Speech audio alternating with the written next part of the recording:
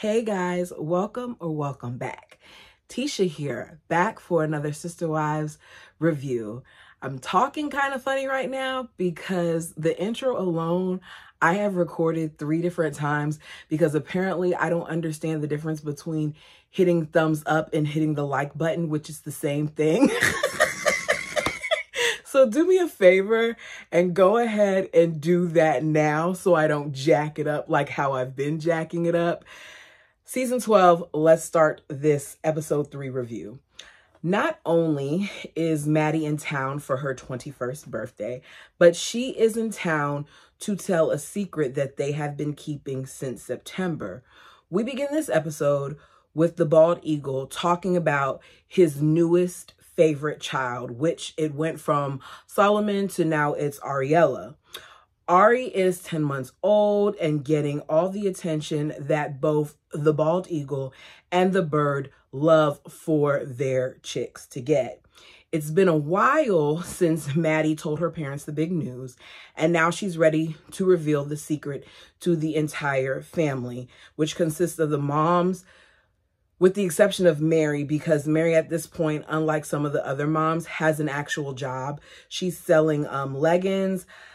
I wonder if this is what helped her get her bed and breakfast, but that's what she's doing, and she's out of town, I guess on a convention or something, doing that. So most of the kids have gathered at Janelle's house to celebrate the birthday. The family is all in the living room. Cody decides to give Maddie her birthday gift. I completely feel like in this moment, this wasn't just, oh, let me give you your gift. There was, let me show off, give you this gift so that I can receive a lot of adoration, not just from you for the gift, but from the kids as well.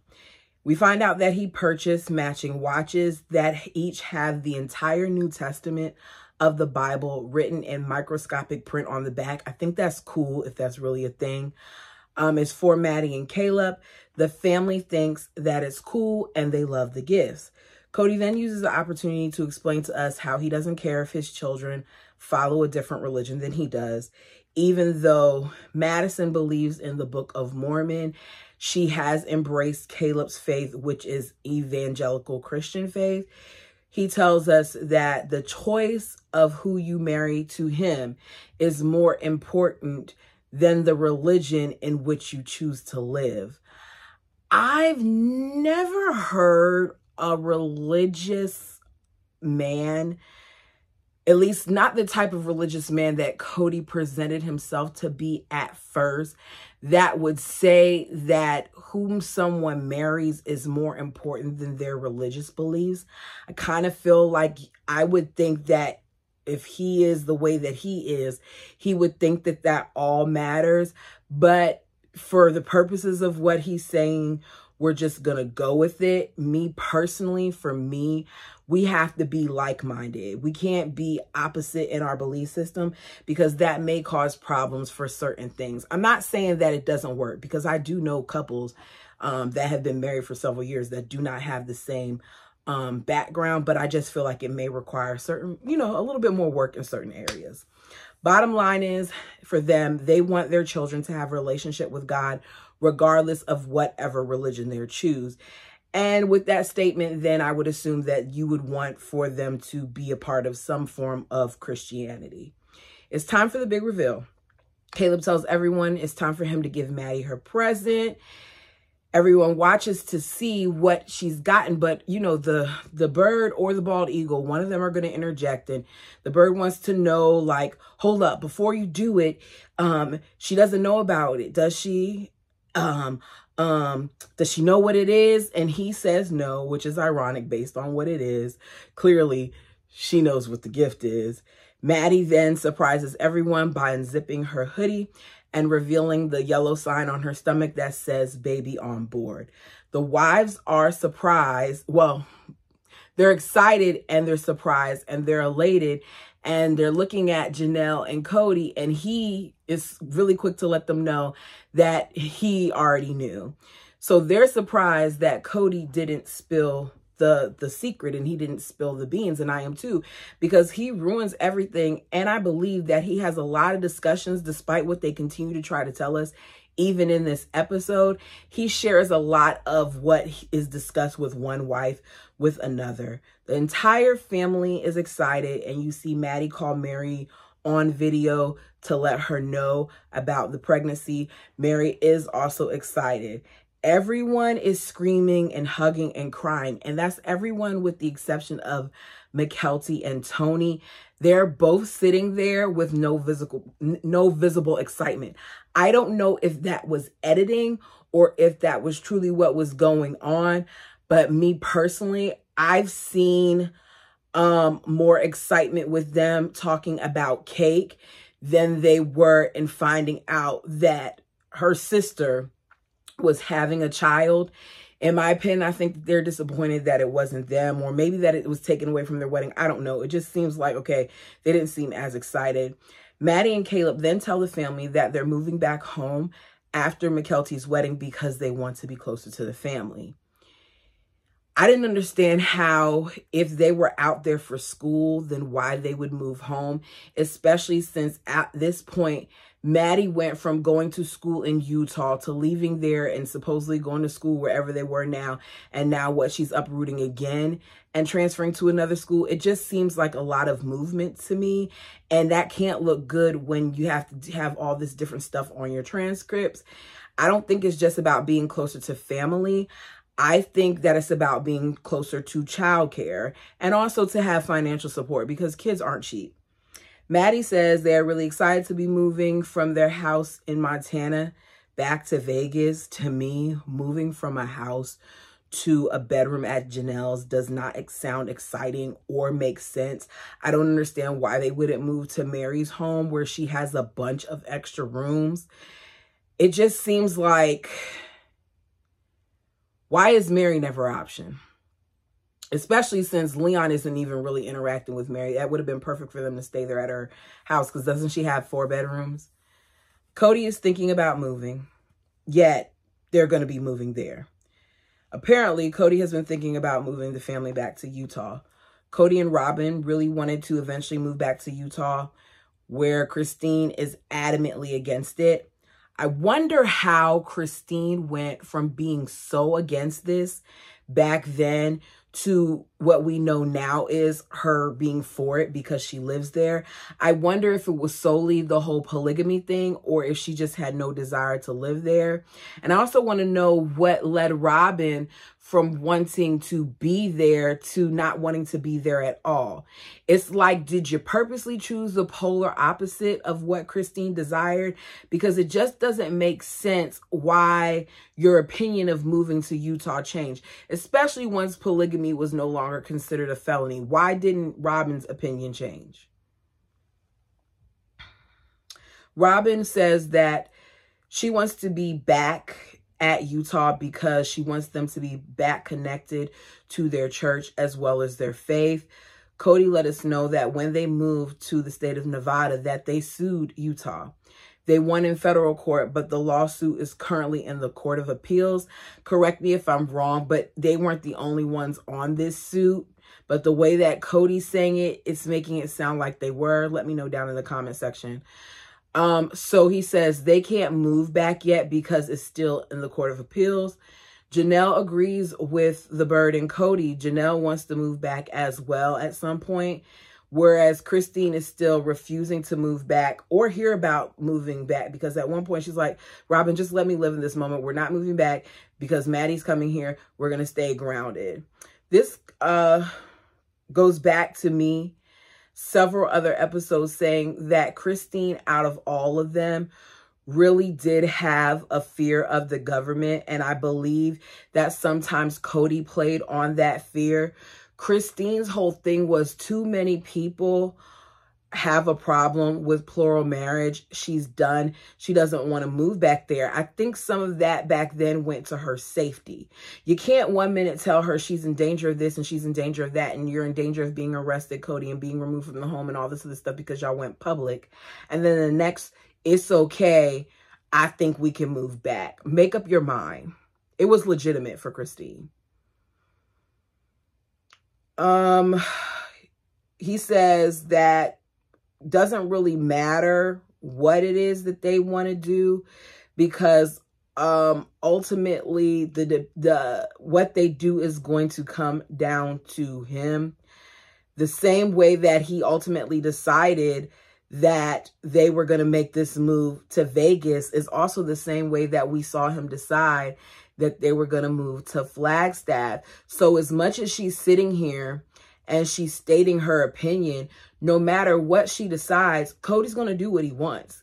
Because he alludes to it. He says it. He even says, like, there are certain things that sometimes you just don't tell wives. What?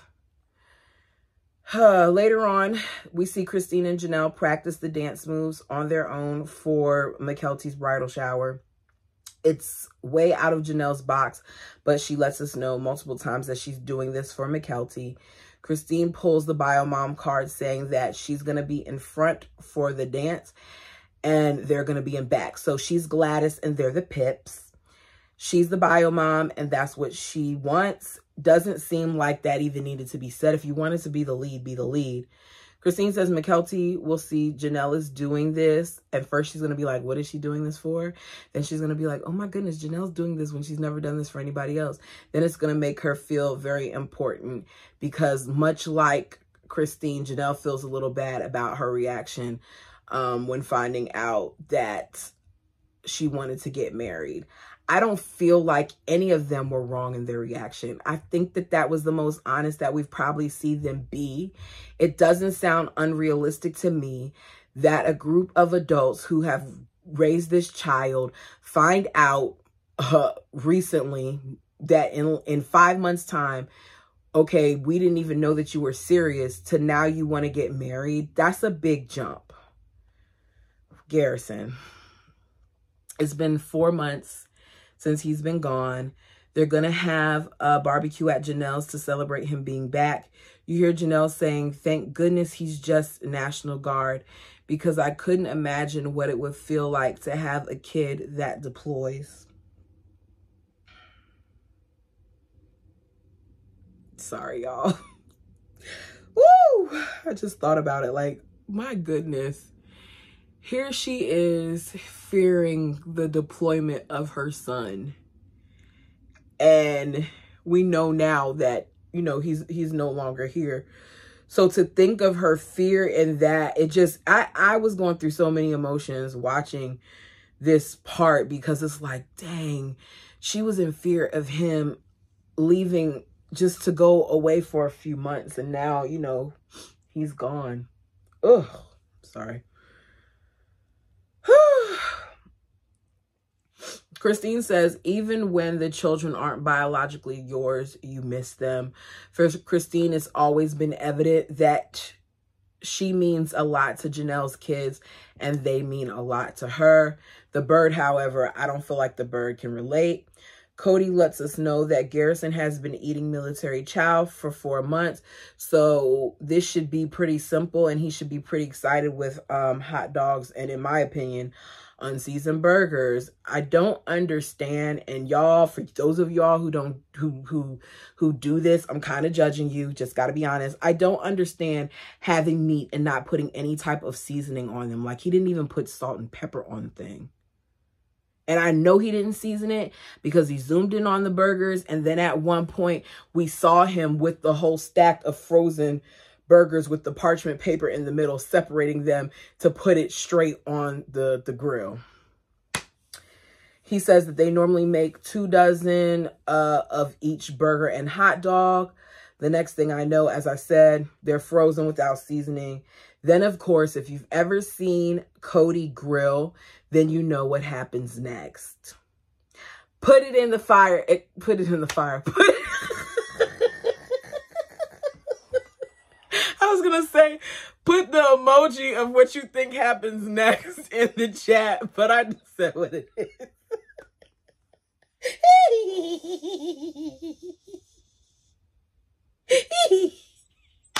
If you've never seen Cody on the grill before, what Cody always manages to do is he burns the meat. Now, he always makes an excuse. One time it was legitimate because Isabel did really cut her foot and she was bleeding really, really badly.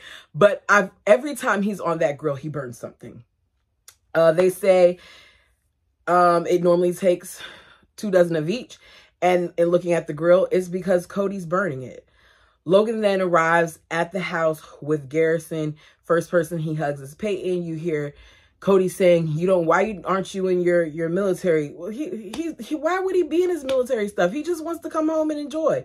But it's all a part of the look. I think Cody loves being able to brag on his kids because he feels like they're an extension of him. He runs towards his family. As he's running, you can see how much he loves them. Janelle embraces him and she cries. And in confessional, you hear her say that her children have always been her Achilles heel. And it's true. Janelle could be as stoic as she wants to be, but it's obvious that she loves her kids.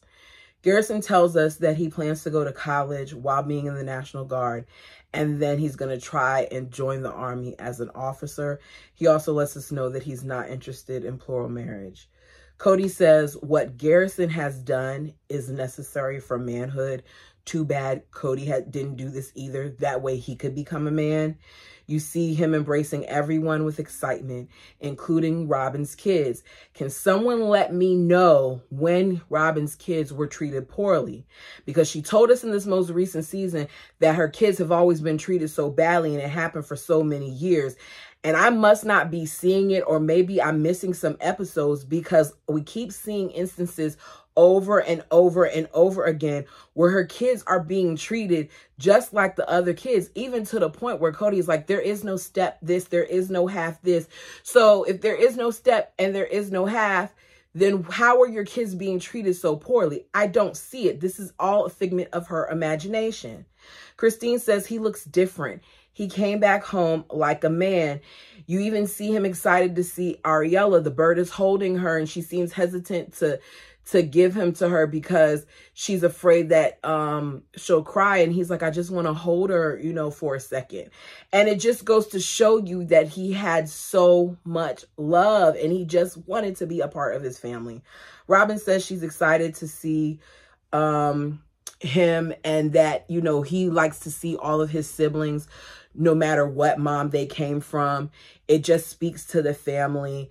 It's so sad that this family went from what it looked like was loving to what it currently is. And I feel like underneath the surface in the beginning that there was love there. But I feel like the bird and the bald eagle managed to slowly dismantle the family. Like, there were some issues. There were some things. I do feel like at some point Christine would have left Cody because little by little she started seeing her worth. But I feel like they all of them, suffered until, they got free of them. The bird talks about how a lot of people see stress and they see pettiness and jealousy. I try to do my face, and the struggles, and that's just not who we are. Everybody's not struggling with their needs and the baloney like that. Speak for yourself. How can you say everybody's not struggling? And we just heard for multiple seasons about Christine's struggle and multiple seasons about Mary's struggle, even as recently because she had a whole catfish. So obviously it's not baloney. There's some struggle there. Then we go to Mary, who we don't see at this event. And what we find out is, even though Mary knew that Garrison was coming, that she missed when he initially arrived because she was home working. So I'm like, okay, she was home working. No one thought to call her, but you're supposed to be telling us that y'all are so united as a family. And when Janelle made that announcement that he's 25 minutes away, no one who was free, who wasn't busy getting flustered about their son's arrival, no one couldn't text and say, Mary, he's 25 minutes away. Come on. They have a good time. End of that. It's time to practice again. The wives gather at Christine's house to practice their dance moves before their big performance that Christine is directing. They dig through a pile of wigs, costumes, and accessories. They're supposed to be changing into these costumes. And as they're getting ready to try things on before they dance, we hear that they've never gotten dressed in front of each other. How do you all call yourself sister wives and you've never even gotten dressed in front of each other? I have friends that have seen me get dressed. It just, I don't know. maybe it's to their culture, so I'll leave it alone. But even when I was in dance school and I had a recital and numbers were close to each other, I changed my clothes right behind stage, behind a little makeshift curtain, and had multiple people helping me put on stuff. And y'all are, never mind. I just don't get it. I mean, multiple. I'm sorry. I'm just thinking about it. To the point where I remember before Gravity hit, right? And how that quick change was. And then once Gravity hit and I had to do the tape and stuff and like how sorry, it's just like y'all are acting like it's a big deal. Like, even have you seen each other in your underwear? I don't know. Okay. They practice the most basic steps and they struggle. Christine and Robin are doing 2 different moves. Mary just wants it to be uniform. I don't understand why, if you wanted it to be uniform or why you needed more practice, you didn't record it on your phone and do it. But they do it. They're going to make fun with it. And Janelle lets us know it's time to go. She's just, you know, tapped out at this point because she wants to just get it over with. I like Janelle, but she would get on my nerves, because she kept complaining at various points about doing the dance. And if it was causing you so much anxiety and if it was bothering you so much, I'd much rather you have a smaller part in the dance so that you're not so stressed out about it. Bridal shower time. It's time for Mykelti and Tony's bridal shower. In case you didn't know, Tony is Mexican. So they've decided to make Mexican hot chocolate for the bridal shower. I do love that they are making sure that they incorporate his culture into this, because it also helps make his family feel welcome. As Christine is making the chocolate, she lets us know that it smells awful. She's supposed to have dark chocolate for the recipe, but she has something like semi-sweet dark chocolate or whatever. Aspen is stressed because that's not the type of chocolate it's supposed to be. The intelligent thing to me would have been to have Tony's mom come help and assist, or his grandmother, but they didn't think of that. Not that it much mattered, because in the end it turned out okay. Aspen is the maid of honor, so for the most part she planned the bridal shower and she's very stressed out. We find out how her and Mykelti used to struggle, but they got really close, especially around the time that she was a senior and then when they lived together. And now they're at the point where they miss one another.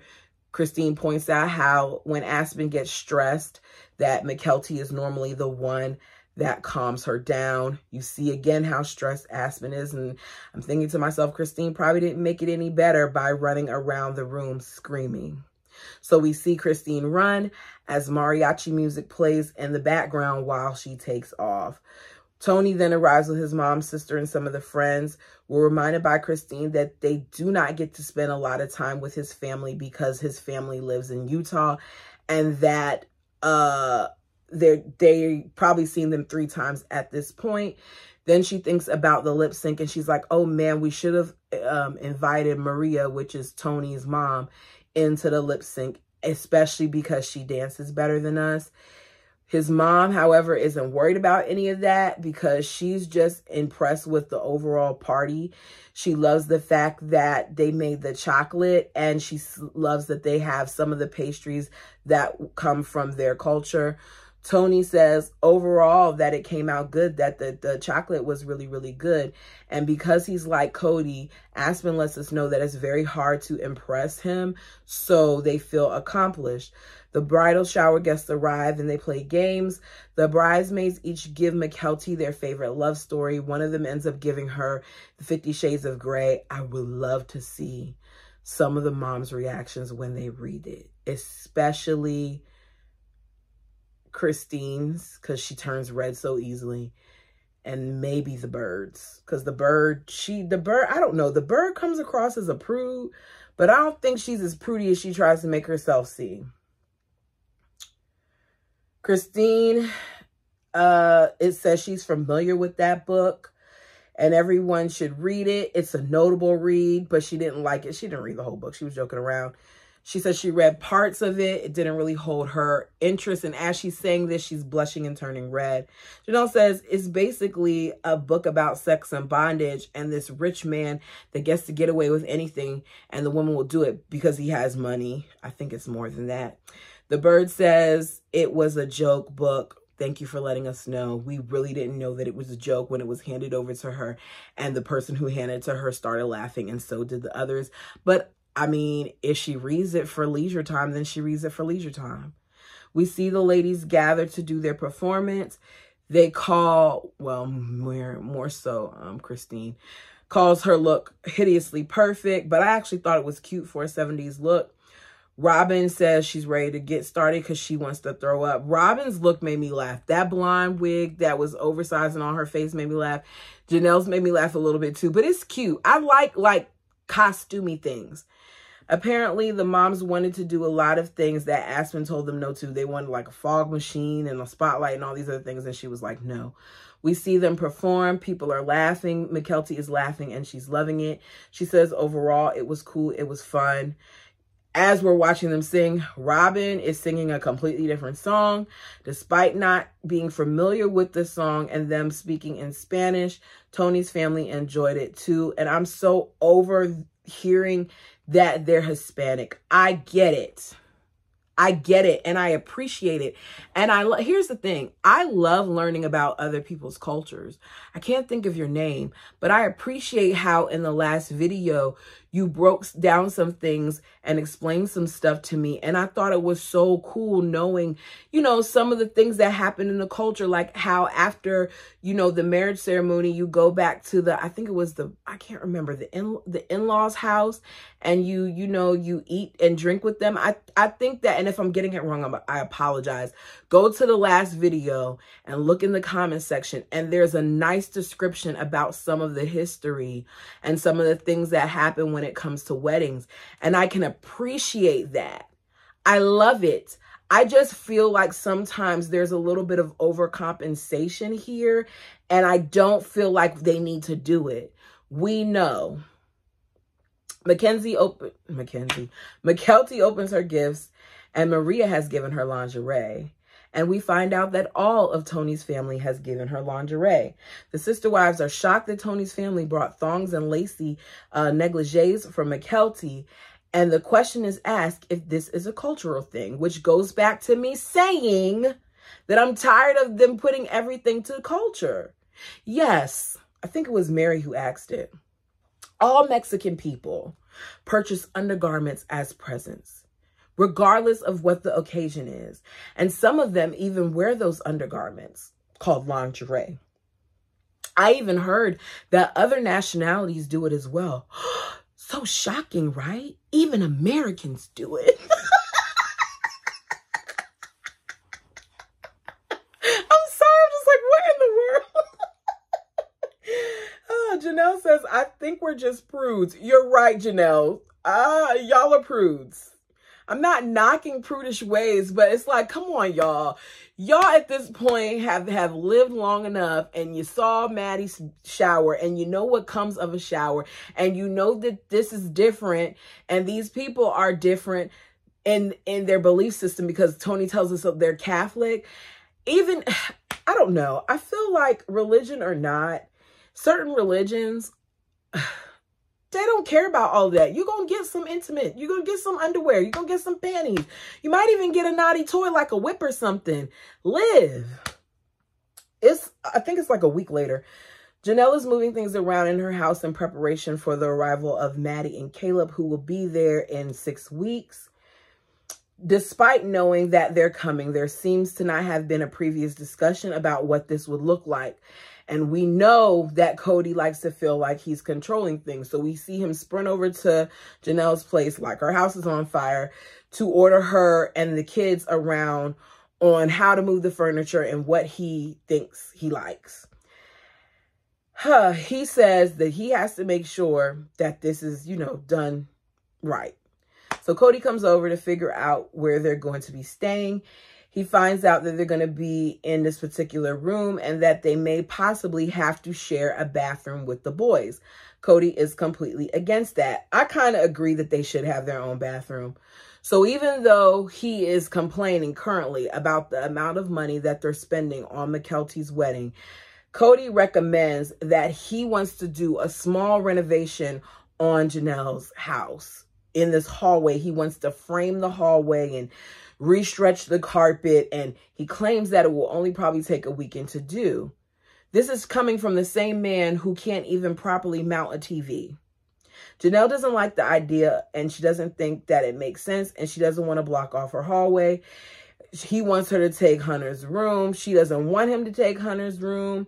Then she says something about her mom being in the other room, which I don't know if her mom was there for just the holiday or something else. She is planning on using what was the game room as like a little apartment for Maddie and Caleb and the baby. Kody really wants to, however, do what he wants to do. It doesn't make sense, though, because this is the same man who told us that he's thinking about moving back to Utah. So why are you trying to do all of this and renovate this house if you're going to leave the house? Janelle reminds us that Kody starting a major construction on her house is not feasible, and in her opinion, it's not happening. Kody suggests that Janelle take away Hunter's room since he's away in the military. He's like, he's only here for like 8 weeks.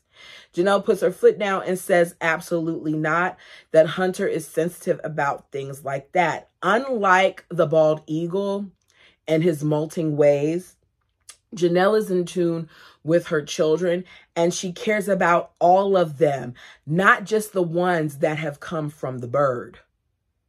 Kody just wants Janelle to work with him. She says she'll try, but hopefully she'll have her way. Last practice of Christine still practicing her song. She is singing at Mykelti's wedding per Mykelti's request. She feels like she sounds better. This is her 11th and final practice. And I will tell you all, in my opinion, she does not sound good. She actually sounds about the same.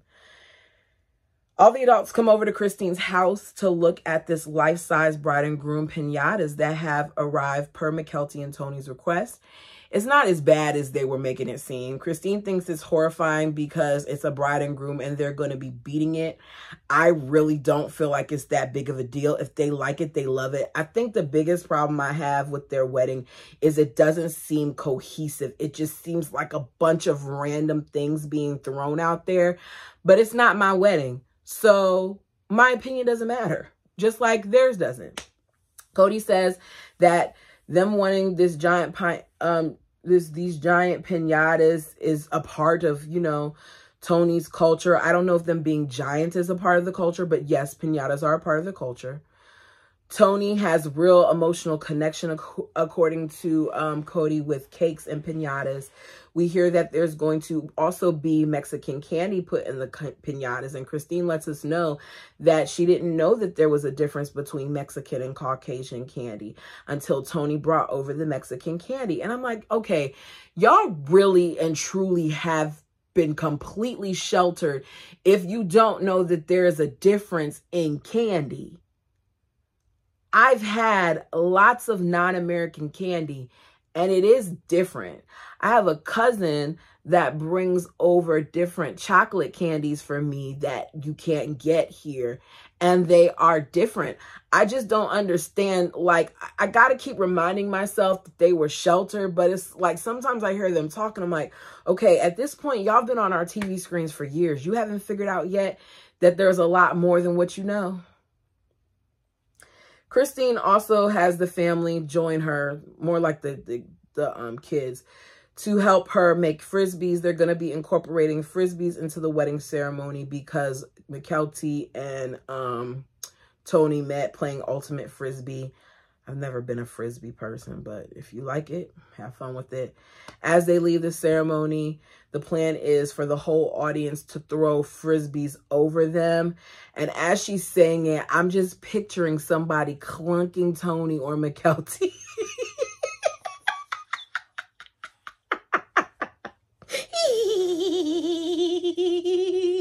Can you imagine? You're walking out, you just finished kissing, you just got announced as husband and wife, and you're taking your photo op, and then boom. Christine says she can picture one of the kids pelting them. Yeah, exactly. I thought the same thing. But the Frisbees are really, really small. Like, they're real small. She wants the kids to write something nice on them. They say different things, but then you got the one kid who writes something like, I want a spoon. And Christine felt like that was a bit much because other people are going to be seeing these. We find out that Christine got Tony a colada ring as a gift, as a warm welcome into the family. To me, once again, this is overcompensation at its finest. I feel like Christine feels like she treated him so badly that she has to keep doing different things, but let it go. Because either way, if Tony is anything like I think he is, and he does seem like how I think he is because he's a lot like Cody, he's going to hold a grudge about it either way, which may be why he's talking so much crap right now on Patreon. But I don't think that they're wrong for their reaction. To me, as I said before, it is abnormal for after 5 months for you to not take pause. Despite their faith, these kids all say that they're not going to be polygamous. So what's the rush? Why is the courting process so rushed other than for purity reasons? Christine, it's another day. Christine lets us know that she's in charge of giving Mykelti something borrowed. So she has decided to cut the lace off of her wedding dress and make it into flowers from Mykelti's bouquet. I think that that is extremely thoughtful. She says that they're doing great right now, her and Cody, and she just wants to pass on the good vibes that they have through the dress with the flowers. She's very emotional as she tries on the dress one last time. We see her appear in it. This has got to be a big deal for her because she's kept this for all these years. So not only are you cutting up the wedding dress, but you're cutting up something that has a lot of memories attached to it and that her mom made for her. Her mom made her the dress. Even though her mom wasn't in attendance, her mom made her that dress. It's very loose at this point. She's swimming in it because she's lost a lot of weight. Cody walks in and says, "What are you doing in that really loose dress?" She says, "How does it look?" He pulls her in. Cody's excited because it's like, yeah, look at my girl. I remember how that dress fit on her before because we've seen the picture like 20 times at this point. And yeah, my girl looks good. So he pulls her in, hugs her, and he says, you're thinner. You're a lot thinner than before. Did it fit like that when we were married? You're so tiny now. I wonder how often Christine received those compliments. It was like a flood of compliments from Cody. He got excited seeing her look smaller. I don't think, and y'all can tell me what you feel down below, I don't think Cody ever was into larger women. I don't. He says it, but I don't think he was. Because he seems to be extremely attracted to them in their smaller states. I could be wrong. You all let me know. And then especially when she says, I think of Robin talking about the weight gain and stretch marks.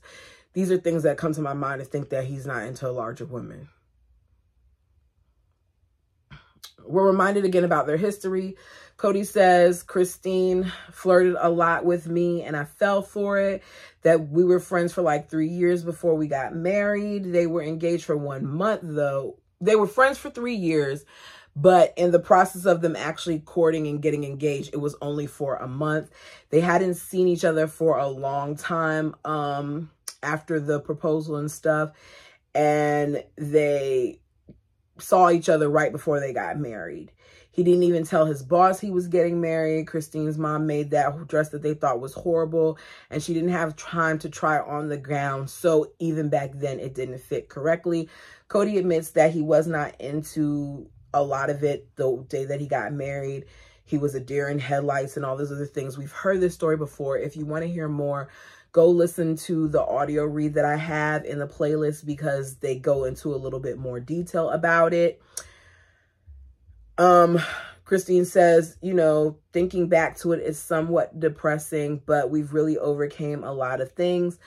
Cody and her have a little sweet conversation. We see the kids try it on. Then Christine finally brings the dress to the table, grabs a pair of scissors and cuts out pieces of the lace to begin to make flowers for Mykelti's bouquet. Christine says there's going to be highs and lows in their marriage.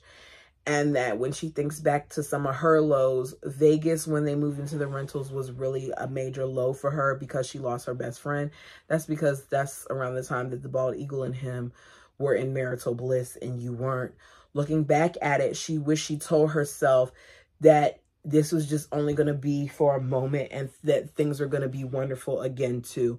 I feel like Christine really spent a lot of her marriage giving herself various pep talks to make it through. Because to sit here and to always she always takes blame for everything. It's just blame, blame, blame, blame, blame. Sorry that this episode was all over the place, y'all, with my review. My notes, I stopped and started a lot of times, if I'm being honest. If there's something that I left out, feel free to put it down below. I'm looking forward to the next episode because it seems like Mary's about to tee a lot of people off with this whole bread and breakfast thing. And I'm interested in seeing what comes of it. Until next time.